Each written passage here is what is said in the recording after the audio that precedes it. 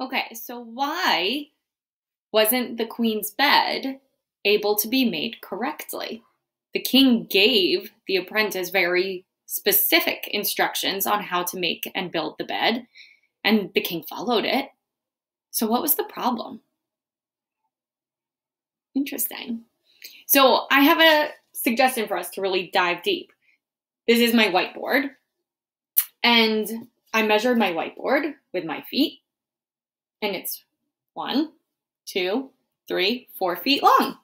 And I want to build another exact whiteboard to use. So I told my son, build a whiteboard, 4 feet. This is what he did.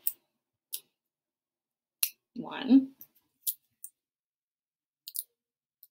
2, 3, and 4. Same, 4 feet, 4 feet, but would his whiteboard be the same length as mine? No. So less than half. Poor little guy. He's gonna have a very small whiteboard and he likes to draw very big.